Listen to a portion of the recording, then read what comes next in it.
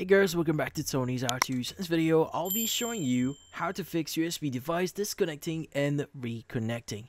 But before we start, hurry up and check out these offers on this video. Let's get started.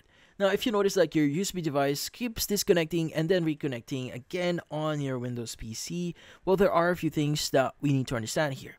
Now, typically, the most common issue or why this is happening is due to hardware reasons. So meaning, like, for example, if the cord that you're using is pretty old, it means that the problem itself is going to be the cord. So maybe use a different cord that you're connecting or you're using to connect that device into your PC and see if that actually helps.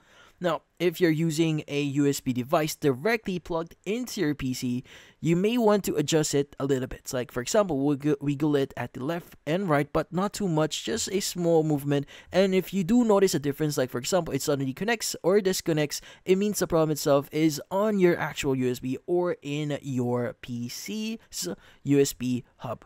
Now, go and try a different USB and see if the problem is from your PC or from your USB.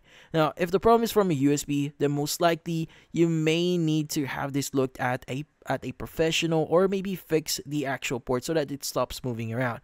Now, if the problem itself is from your PC, you'll need to have a technician have it checked or see if there are anything that you can do here to basically fix this.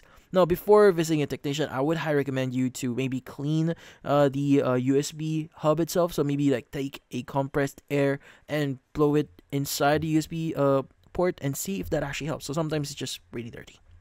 Now, in some cases, if you're sure that it's not a hardware thing, you just recently bought it, well, there are a few things that you may need to understand here.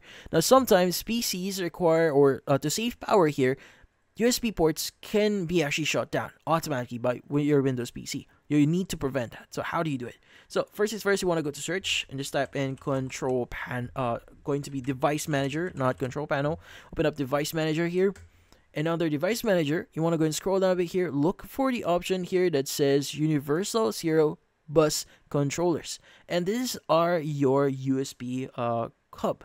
Now, what you need to do is you want to go and just look at your USB hub. Right click on it and you want to go to properties. Now in here you want to go to power management and you want to make sure that the option here says allow the computer to turn off this device to save power is actually unchecked.